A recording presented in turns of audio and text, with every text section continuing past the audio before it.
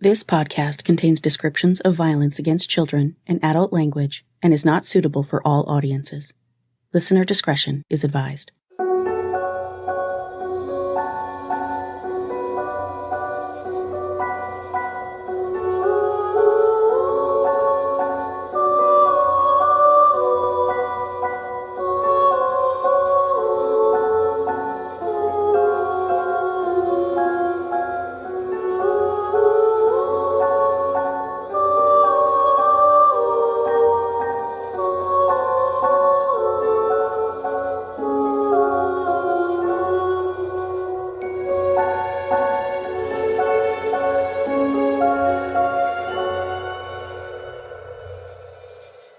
Hi guys, and welcome to Suffer the Little Children, the true crime podcast giving voices back to the victims of child abuse and shining a harsh spotlight on the parents, guardians, and caretakers who silence them.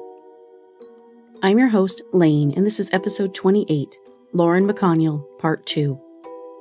If you haven't listened to last week's episode yet, I recommend you go back and listen to that one first. My sources for this week's episode were the same as Part 1, notjustforlawyers.com, Justice for Kaylee, Find a Grave, Wikipedia, Mothers of Lost Children Indiana, The Star Press, Domestic Violence Kills Indiana, The Associated Press, The Dream and Demon, The Walker-Royston Report, Remembering Lauren McConniel 10/3/2004 to 3/9/2010 Facebook group, and the Little Lauren Facebook group. Before we get started, take a listen to this promo from one of my new favorite podcasts, Crimeatorium. Crimeatorium translates to a place where crime resides.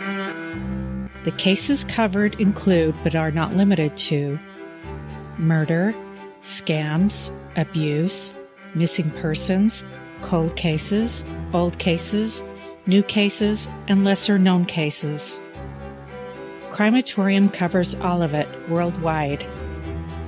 My fascination with true crime goes back to when I was a young girl. Couple that fascination with my love of reading, writing, music, and storytelling. The transition to podcasting was a foregone conclusion. New episodes are released bi-weekly, with bonus episodes in between from time to time. Take the next step and listen to Crimeatorium, and then subscribe via your favorite platform. Join me in the place where crime resides. If you like your podcasts well-researched, you'll love Crimeatorium. Just a quick recap of last week, when I told you about the early life and brutal death of 5-year-old Lauren Michele McConniel. When Lauren was admitted to Riley Children's Hospital in Indianapolis on March 3, 2010, she weighed a scant 28 pounds and had absolutely no fat reserves. She was covered in injuries, had a deadly level of salt in her blood, and had been displaying increasingly disturbing behavior while living in Indiana with her father, stepmother, and 3 adult members of her stepmother's family, behavior that many believe was caused by constant sexual abuse, likely at the hands of her step-grandfather. All the while, Amber's mother, who lived in Tennessee, had been exhausting every method possible to find her, but by the time someone told her where her daughter was, it was too late. Lauren died in the hospital on March 9, 2010, with her mother by her side.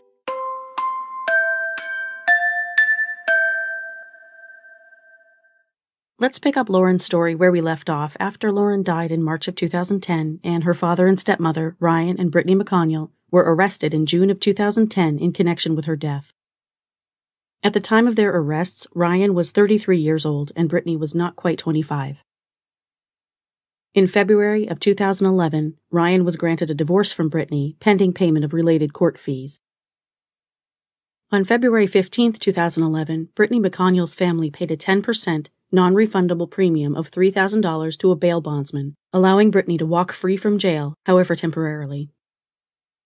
Meanwhile, Ryan's public defender, John Brooke, was busy making all kinds of requests, including asking for a test jury to be seated to determine whether or not he could get a fair trial in Muncie, and requesting the real jury be sequestered during his trial. Brittany's public defender, Zaki Ali, requested her trial be moved to another county due to pretrial publicity potentially tainting the jury pool. Brittany's trial was scheduled to begin on May 9, 2011. Ryan's was set for June 6th. Before either case could get to trial, however, Ryan struck a deal with prosecutors, pleading guilty to a reduced charge of neglect of a dependent, a Class B felony, in exchange for his testimony against his own estranged wife, Brittany, at her trial. As a result of the plea agreement, Ryan faced up to 20 years in prison, as opposed to the maximum 50-year sentence Brittany faced for her Class A felony charge of neglect of a dependent resulting in death. The plea agreement document was submitted to the court by Deputy Prosecutor Eric Hoffman and Ryan's attorney, John Brooke, and it suggested that Ryan may also provide information about others who may have been involved in Lauren's death. In other words, he was ready to squeal to save his own hide. Potential targets of investigations were named in the agreement, including Brittany and 3 other members of her family who were under investigation but had not yet been charged. Another document was filed the same day as the plea agreement, a 10-page affidavit ordered sealed by Judge Thomas Cannon Jr., which was said to contain factual statements made by Ryan McConniel describing abuse and or neglect inflicted upon Lauren McConniel by a certain person or persons. The document stated that Ryan desires to aid in the investigation and prosecution of those persons responsible for the abuse, neglect, and death of Lauren McConniel. His cooperation would include making himself available for pre-trial interviews as well as providing truthful testimony during grand jury proceedings and any subsequent trials. Brittany's attorneys attempted to suppress testimony regarding comments made by her 4-year-old son, K.L., and Ryan's 10-year-old daughter, Kaylin, about Brittany's treatment of Lauren, including Kaylin's remarks to psychologist Kenneth McCoy about Brittany beating Lauren's feet with sticks. Dr. McCoy also examined K.L., who said that Lauren died because she got too many spankings. Judge Cannon ultimately ruled that the psychologist's testimony could be presented, and at the same time, he ruled to allow the prosecution to present most, but not all, of Lauren's autopsy photos during trial. Deputy Prosecutor Eric Hoffman had argued to present the photographs to show Lauren's severe emaciation at the time of her death. Brittany's request to have her trial moved from Delaware County was ultimately denied.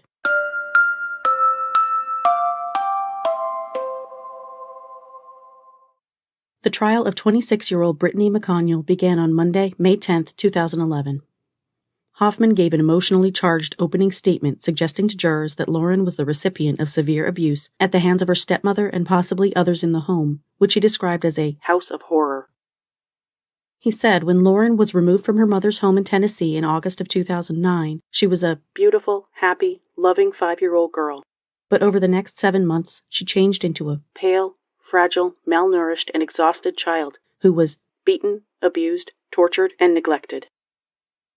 During his opening argument, Hoffman mentioned that when Lauren died, her body was mysteriously full of salt, and that there was an abundance of salt in the family's home, including a large spaghetti sauce jar full of salt. He described the punishments inflicted upon Lauren by her stepmother, saying, "The last 6 months of Lauren's life was a living hell." Brittany's defense attorney, Zaki Ali, did not make an opening statement to jurors.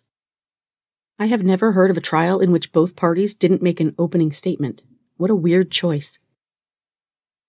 On Tuesday, May 11th, Lauren's mother, Amber Huggins, testified through tears about holding her precious daughter in her final moments after being removed from life support. Amber also talked about her months-long effort to locate her daughters.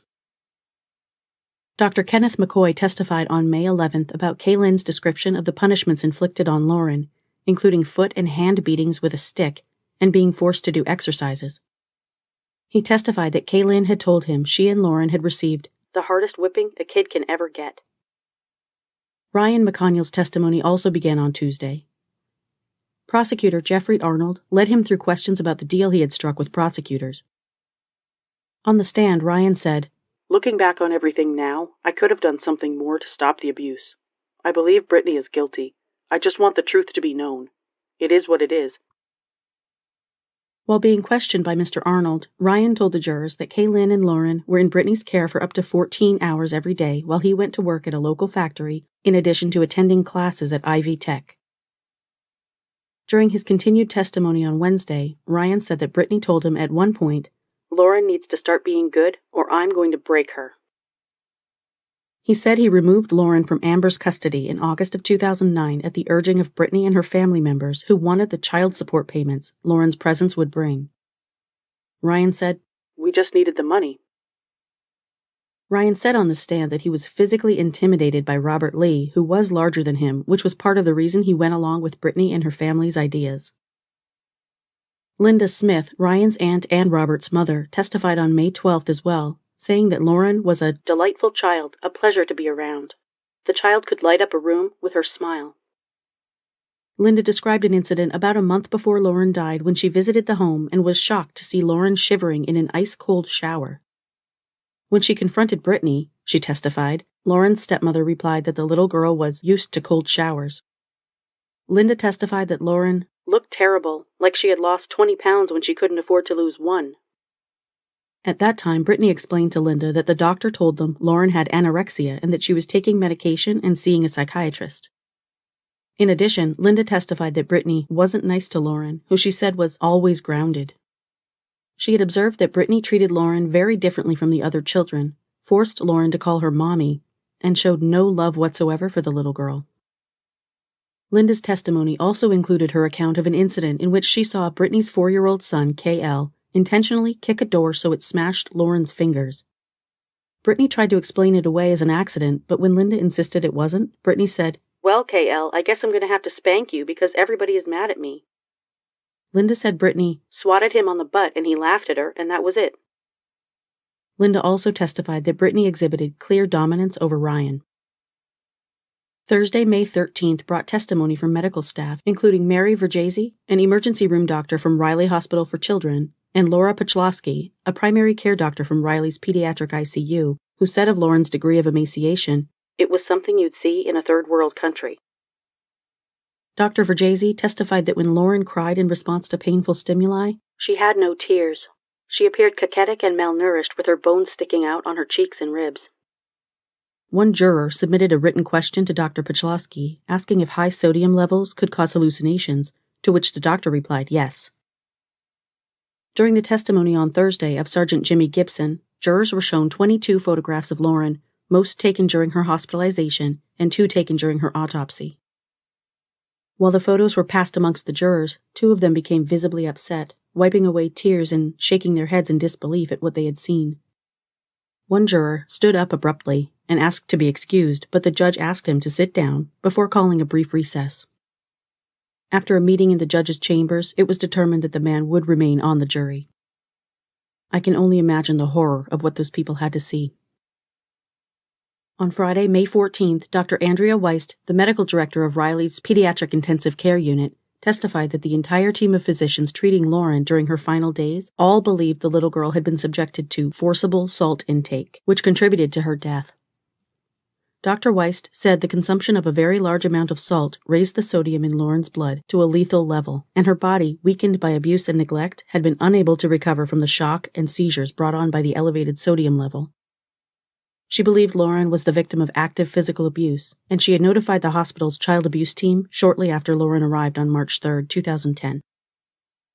Dr. Weist testified that when Ryan and Brittany mentioned Lauren was under the care of Dr. Shoemaker, she said she would give him a call because she knew him.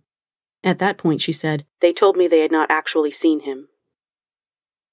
When defense attorney Zaki Ali asked Dr. Weist why other medical professionals, including the ones who examined Lauren for a possible head injury just hours before she was admitted to Riley Hospital, didn't realize how serious Lauren's condition was, Dr. Weist replied, "Anyone who saw that child should have known. I would have thought anyone on the street would have known something was wrong." Other witnesses testified that after Ryan and Brittany assured them that Dr. Shoemaker was treating Lauren for malnutrition, they focused their attention on the little girl's other problems.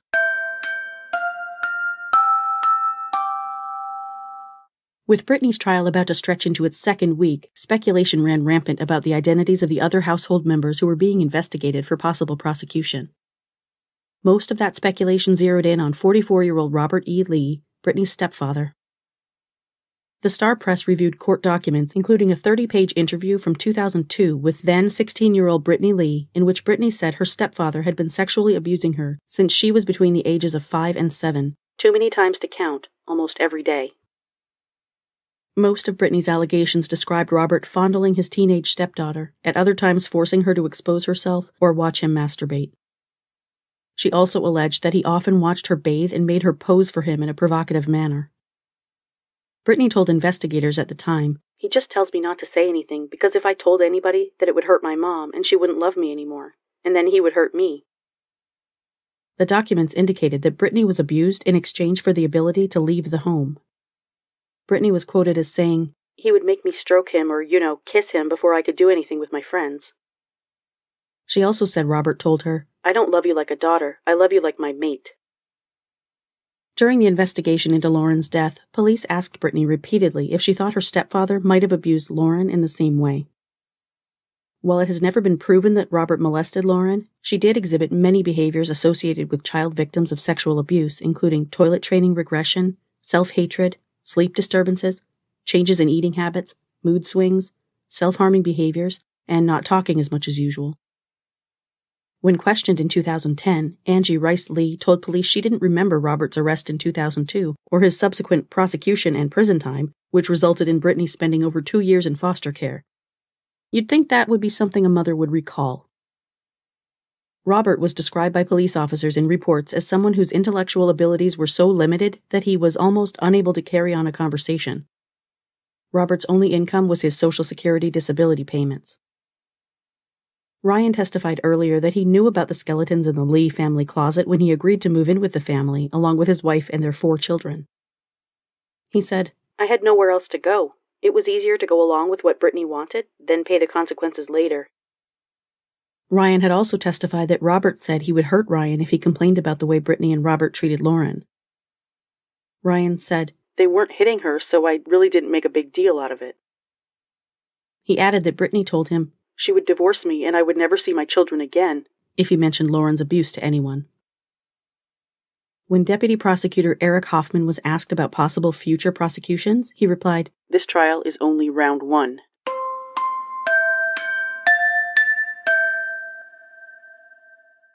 On Monday, May 17th, prosecutors Jeffrey Arnold and Eric Hoffman presented a recording of an interview Brittany gave to Muncie police in March of 2010, just hours before Lauren was pronounced dead in the hospital.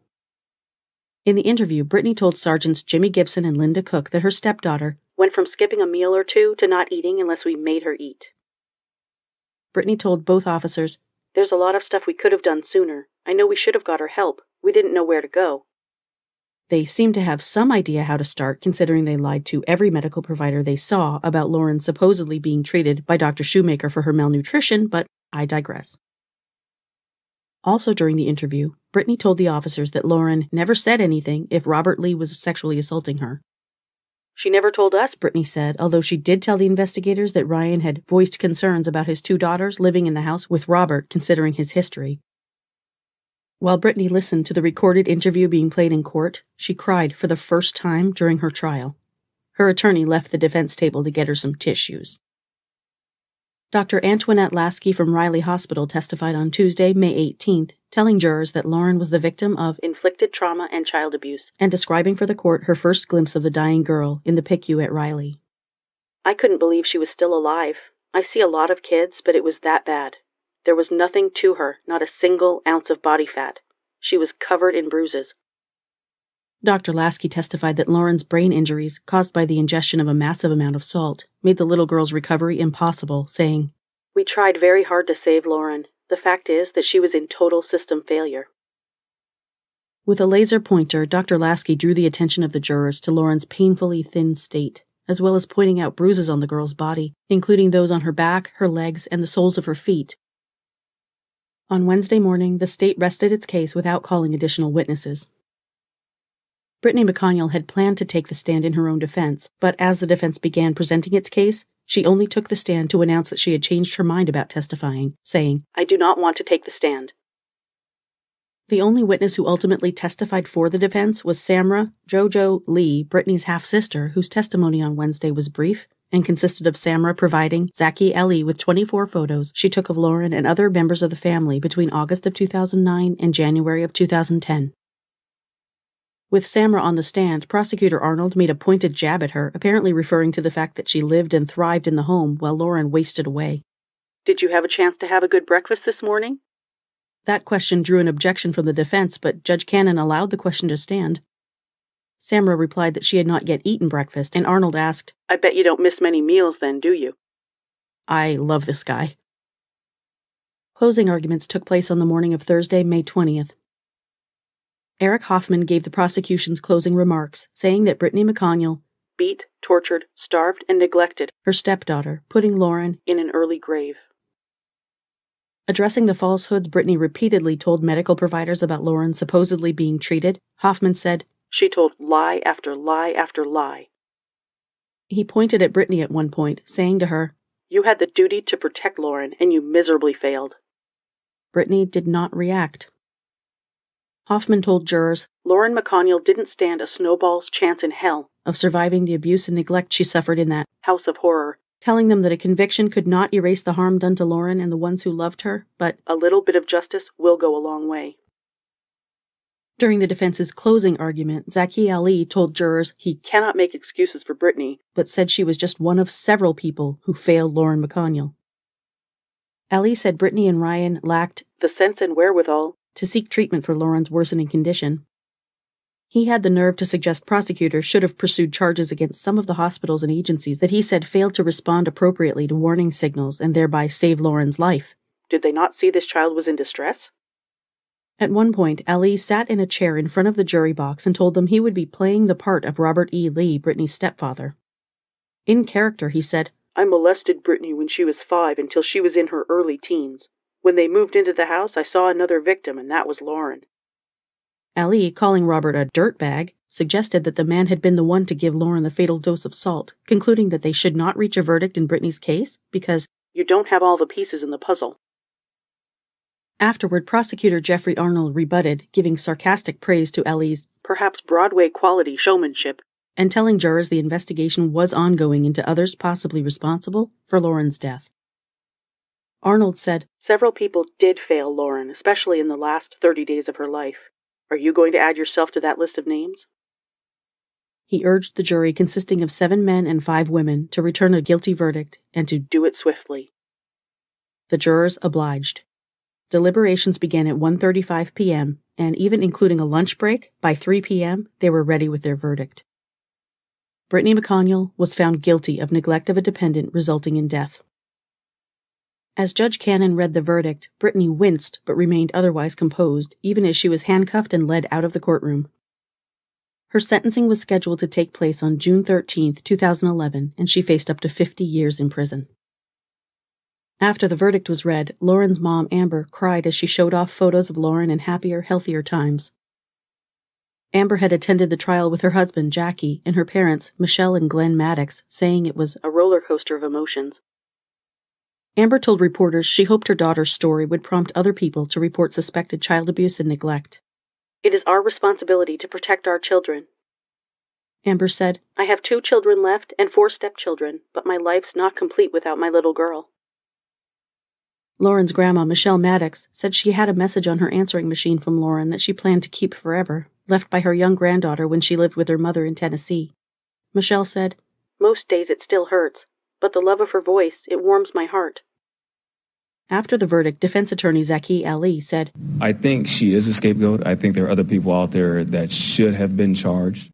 Prosecutor Jeff Arnold said, "I would have loved to have made this into a murder case, but there was no way that we could prove whether or not Lauren actually ingested that salt on her own." He said that Ali was trying to blame everybody else to get the blame off of Brittany, and that questions about the responsibility and liability of healthcare professionals and agencies would be better resolved through civil litigation, although to the best of my knowledge and research, that was never pursued. Amber, too, said she was waiting for further charges, saying Brittany's conviction did not mean justice had been served. "This is my 5-year-old daughter, Lauren. There's nothing that this child could have done to deserve what happened to her. I would have rather they did it to me. Instead of my daughter, any child. Not just my daughter, any child. No child deserves this. It's a beginning. It's a beginning of justice." In an email exchange with the Walker-Royston report, one of the jurors who convicted Brittany, Jim Schenkel, said, "We hope no other child will face the same lack of action exhibited by so many in the healthcare field. Lies or truth from caregivers notwithstanding, they should always follow up when presented with signs of abuse as they were with Lauren. We need to expect better from the professionals we entrust with the care of our children." At the request of Zaki Ali, who asked that Brittany be examined by a psychiatrist or psychologist before being sentenced, His client's sentencing hearing was postponed, but June of 2011 was not entirely wasted in the pursuit of justice for Lauren.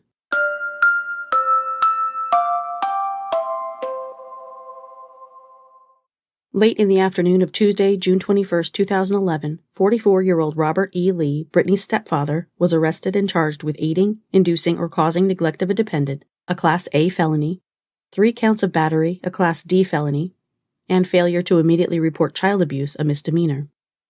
Robert was held in the Delaware County Jail. That evening, Prosecutor Arnold said, "I'll spend the rest of my career and all the resources of my office chasing down and investigating anybody who had anything to do with the abuse and death of Lauren McConniel and get them in front of a jury. If you were involved in that, look over your shoulder because I'm coming." Have I mentioned that I love this guy?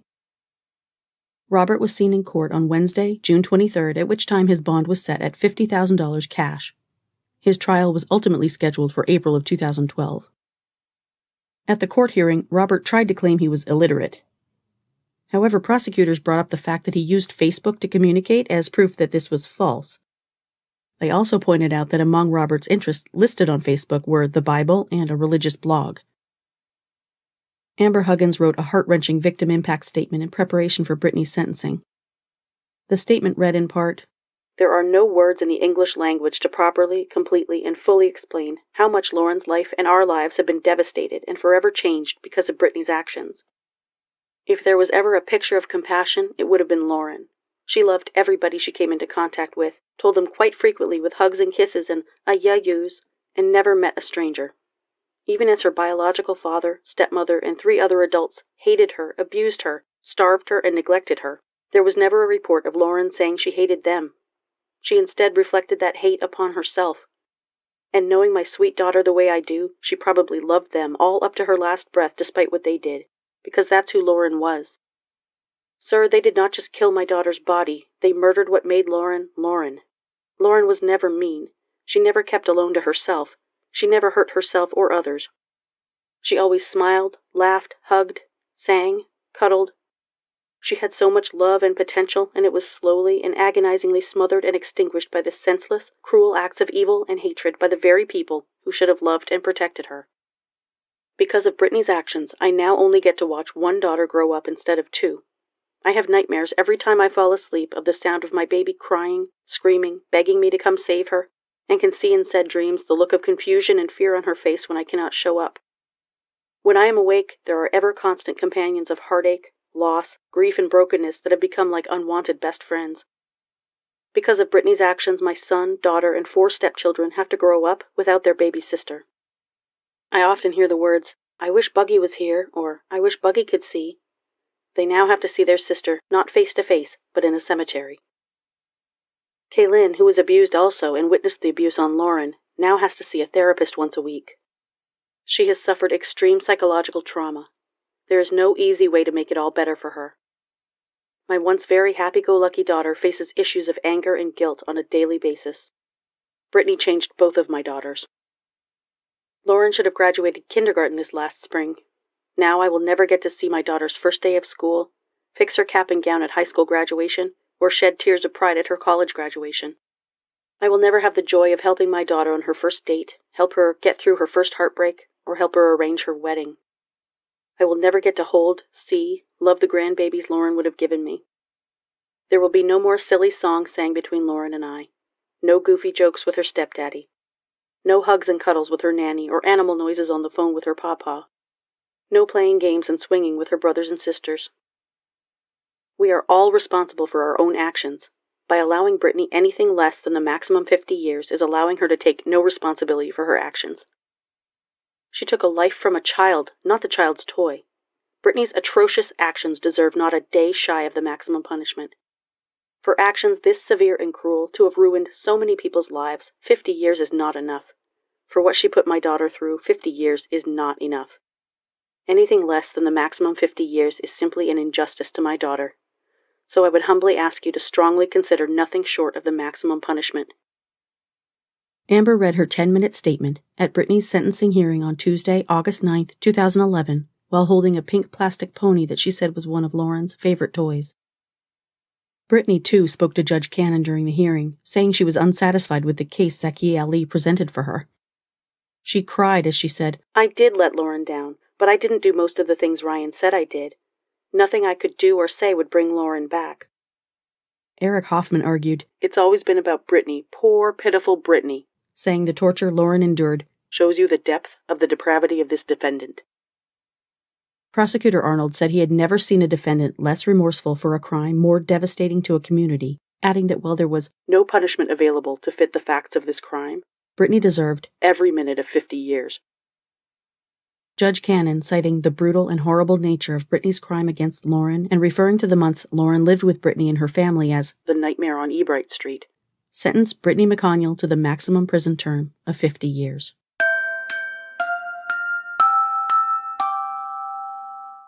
34-year-old Ryan McConniel officially pleaded guilty on Tuesday, October 11, 2011, to his reduced charge of neglect of a dependent.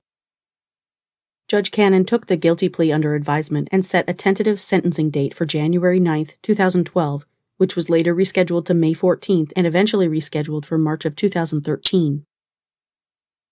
In January of 2012, the last 2 arrests were made in connection with Lauren's death. Her step-grandmother, 45-year-old Angie Rice Lee, was charged with aiding, inducing, or causing neglect of a dependent, a Class A felony, and failure to immediately report child abuse or neglect, a misdemeanor. Angie's daughter, 21-year-old Samra Lee, was also arrested and faced the same charges as her mother, except the aiding or inducing charge in her case was a Class D felony. At last, every adult living in the McConniel Lee house where Lauren lived her nightmarish final months had been arrested. At the preliminary hearing for both Angie and Samra Lee, the 2 women sat next to each other in the jury box wearing blue jail uniforms, their hands cuffed to a waist belt, and their ankles shackled. Angie stumbled and almost fell while shuffling from the witness stand back to the jury box. Angie's bond was set at $31,000 and her trial date set for May 15, 2013. She told the judge she hadn't held a job since 1994 and that she no longer had a source of income because "my husband's Social Security check stopped." Samra's bond was set at $6,000. Her trial was scheduled for May 24th. She told Judge Cannon that she never had a job and didn't know her Social Security number. "We're dealing with a bunch of rocket scientists here." Judge Cannon agreed to appoint a public defender to each defendant. Samra was ultimately freed on bond. On March 9, 2012, 2 days to the day after Lauren's death, Amber Huggins filed a civil lawsuit against Ryan, Brittany, Robert, Angie, and Samra. Also named in the suit were the Southside Church of the Nazarene and 3 of its officials: youth pastor Timothy Black, Pastor Andrew Cole, and his wife Alicia, who was also the church's children's director. In the lawsuit, Amber and her attorney, Ralph Dowling, alleged that these church officials observed Lauren's deplorable physical deterioration, severe emaciation, and widespread bruising shortly before her death and failed to report them to the proper authorities. On Monday, April 9, 2012, Robert E. Lee entered a guilty plea to his Class A felony charge of aiding, inducing, or causing neglect of a dependent, and Judge Cannon agreed to take under advisement a plea bargain, placing a 40-year maximum on Robert's possible prison term. Robert's sentencing was tentatively set for June 4th, later pushed back a few weeks. During the April 9th hearing, Robert admitted to making suggestions to Brittany about punishments to inflict on Lauren, said he did nothing to help Lauren while she was wasting away, and admitted he did not report the abusive acts his stepdaughter performed against Lauren. He also said under questioning by Prosecutor Arnold that his wife, Angie, was aware of Lauren's abuse and worsening condition and did nothing to intervene. However, Robert insisted his daughter, Samra, was not present when most of Lauren's abuse took place. Robert's public defender, Doug Mahor, asked Judge Cannon to sentence his client to 20 years in prison with some time suspended, reading aloud an apology letter Robert wrote to Lauren. So much for Robert being illiterate, huh? And requesting the judge consider Robert's poor health. Deputy Prosecutor Eric Hoffman pointed out the hypocrisy in that request, considering Robert's health issues included diabetes, gout, obesity, and nicotine dependence. Hoffman said, "The irony stinks up the courtroom that Robert chose to smoke and feed his face while Lauren starved to death in his home." On May 18, 2012, Amber Huggins received a judgment by default in her lawsuit against Brittany, Robert, Angie, and Samra. I've been unable to find the terms of the order. Against Ryan, Amber's lawsuit continued until 2019, which I'll talk about near the end of the episode. Robert was sentenced on June 18, 2012, to 40 years in prison for his role in Lauren's death. Judge Cannon told Robert he must have been a monster manifested in the flesh to Lauren in the months before she died. Samra Lee pleaded guilty to her Class D felony charge of aiding, inducing, or causing neglect of a dependent on September 4, 2012. Her sentencing was scheduled for October 15th, at which time 22-year-old Samra was sentenced to the maximum of 3 years, 2 of which to be served in prison and the 3rd on supervised probation. Meanwhile, Brittany had been attempting to appeal her conviction on the grounds that the court abused its discretion in denying her defense funds to pay for an expert witness, that the evidence was insufficient to sustain Brittany's conviction on a Class A felony charge, and that the 50-year sentence imposed upon her was inappropriate in light of the nature of the offense and Brittany's character. The Indiana Court of Appeals affirmed the trial court's conviction and sentence. Nice try, stepmonster. On January 22, 2013, it was Angie's turn to enter a guilty plea in front of Judge Cannon. During the hearing, Angie admitted she knew about Lauren's physical abuse and malnutrition, and that she had failed to alert police or CPS about it. Her sentencing was scheduled for March 4th. In February of 2013, the Southside Church of the Nazarene and the officials named within Amber's civil lawsuit settled with her out of court, and the lawsuit against them was thereby officially dismissed in April of that year. Monday, March 4, 2013, just 5 days shy of the 3rd anniversary of Lauren's death, 47-year-old Angie Rice Lee was sentenced to 30 years in prison.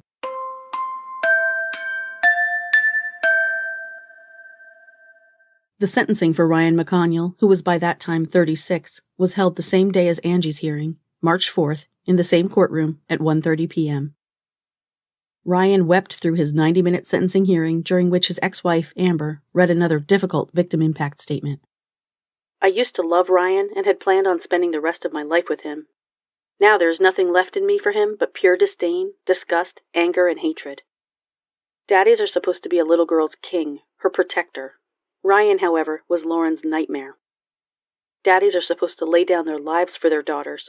Ryan threw Lauren to a known child molester and watched as his own flesh and blood was tortured just because he was scared Robert would beat him up or Brittany would be mad, just to save his own pathetic skin. Your Honor, Ryan is the biggest offender of them all.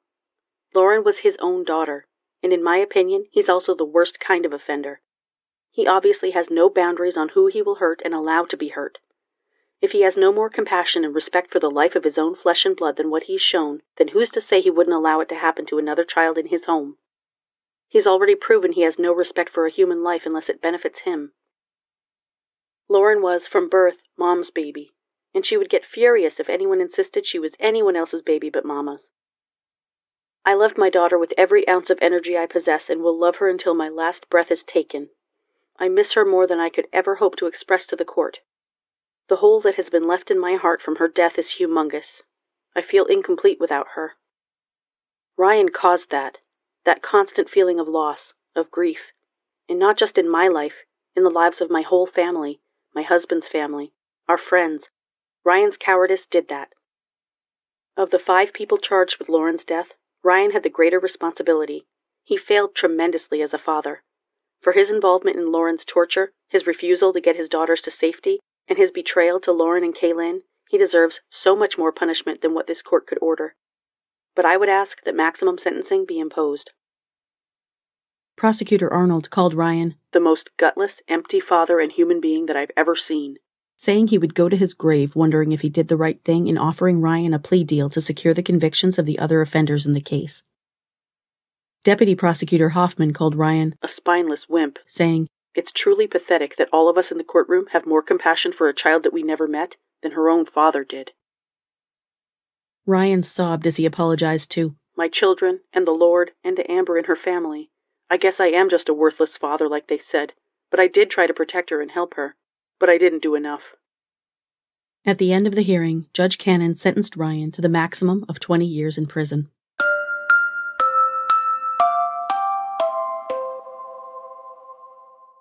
In early 2017, Angie Lee filed a motion requesting an early release from the Indiana Women's Prison in Indianapolis, arguing that she had completed several counseling programs in prison and hoped to start her own housekeeping business if released. Isn't that nice? I wonder if Lauren would have ever opened a business if she had been alive.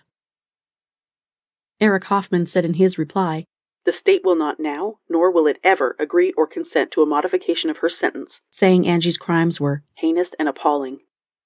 He continued, "She was a member of a conspiracy of silence relating to the murder/death, systematic torture, and starvation of a 5-year-old child. Not only did she observe barbaric punishments administered to this helpless child, she encouraged Brittany McConniel to administer them." Judge Cannon swiftly denied Angie's motion. 54-year-old Angela Rice Lee, DOC number 217333, is in the custody of the Indiana Department of Corrections, now at the Madison Correctional Facility. The DOC website lists her earliest possible release date as October 23, 2025. 53-year-old Robert E. Lee, DOC number 226365, is imprisoned in the Wabash Valley Level 3 facility in Carlisle, Indiana. His earliest possible release date is listed as December 18, 2030. Brittany McConniel, Indiana DOC number 214615, is incarcerated in the Rockville Correctional Facility in western Indiana. She will be turning 35 in October. With credit for good behavior according to the State Department of Corrections website, the earliest date she could be eligible for release is March 14, 2034, at which time she'll be 48. It just doesn't seem right that she could be released when she's still young enough to bear children. Eric Hoffman was promoted by prosecutor Jeffrey Arnold to the title of Chief Trial Deputy Prosecutor in 2012. When Arnold decided not to seek a third term in 2018, Hoffman decided to run. In November of 2018, Eric Hoffman was elected as the 60th prosecutor in Delaware County's 192-year history, assuming his new position on January 1, 2019. Hoffman said Arnold has taught me countless things about being a lawyer, a prosecutor, a husband, and a father. Hoffman met his wife, Kelly, when she was a DCS official who testified at Brittany McConniel's trial. Hoffman said, 6 months or a year later, we started going out and eventually got married. Lauren's case, especially testimony from Brittany's trial, has had a lasting effect on Hoffman, who has a stepson, in addition to 3 daughters born to himself and his wife, Kelly. Their oldest daughter's middle name is Lauren, a tribute to the precious little girl whose death brought Hoffman and his wife together. Jimmy Gibson has officially retired from the Muncie Police Department, but he does continue to work there as a reserve officer, working what they call the sergeant's desk, where he performs duties such as taking reports. In my research for this story, I discovered that, while it was never covered by the media, now 43-year-old Ryan McConniel was paroled in May of 2019 after serving only 6 of his 20-year sentence. He was evidently released on parole to Idaho, where his parents, Bill and Marcia McConniel, moved in 2017. On August 2nd of this year, Ryan posted photos on Facebook of himself and his father fishing on an idyllic lake under clear blue skies, accompanied by a happy little dog. Isn't that wonderful? Ryan's living life to its fullest while his daughter, who barely got a chance to live at all, rests for eternity under 6 feet of earth. At the end of July, Ryan seemed to cast bait of a different kind, posting a status reading simply, "Hey dream girl." The only comment on that status was from none other than Samra herself. How lovely that they've continued a friendly relationship after sharing responsibility for a child's death. Since I saw them, Ryan's posts have been deleted or made private. And what's old Samra up to these days? She evidently met the man of her dreams, Ted Rife, in July of 2013 and became engaged to him 2 months later. A year after that, Samra Lee became Mrs. Samra Josephine Rife. It appears the couple lives in Indiana. She'll be turning 30 this month. In Amber's victim impact statement at Samra's sentencing hearing, she gave some insight into Samra's personality. As my daughter starved to death and wasted away to a living, breathing skeleton, Samra herself was the very picture of obesity. Instead of feeding a very obviously hungry child, Samra was content to dye her hair, pose in sunglasses, and post pictures on Facebook while tending to her farm on Farmville. She could grow imaginary food but couldn't be bothered to walk into the kitchen and make a simple sandwich so Lauren's belly would stop growling. Samra's interests currently appear to include sunflowers, trite self-love quotes, wigs, and posting selfies. Some things never change. Jackie and Amber Huggins are still together and still living in Tennessee. Tragically, they lost a second child last year. Jackie's son, JJ, who was born on September 23, 2000, died unexpectedly on May 16, 2019 at the age of 18.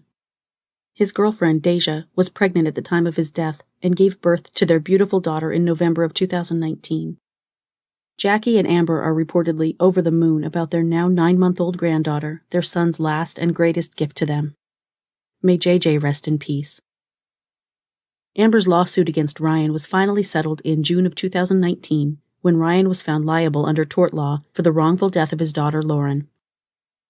A judgment was entered for Amber against Ryan for damages in the agreed-upon amount of $300,000, which Ryan was ordered to pay in installments of at least $300 per month once he became employed. His balance with the court is still $300,217, which is the amount of the judgment plus court fees, so it would appear he has not yet obtained a job or begun making payments to Amber. Jackie and Amber's youngest child, Zach, graduated from high school this year. Kaylin, who is now 19, graduated high school in 2019. I hope she has found peace and been able to manage the trauma and survivor's guilt inflicted on her by her biological father, his wife, and her twisted family. Amber's son, Cameron, is 21 and got engaged in February of this year. Both Kaylin and Cam call their stepfather, Jackie, Dad.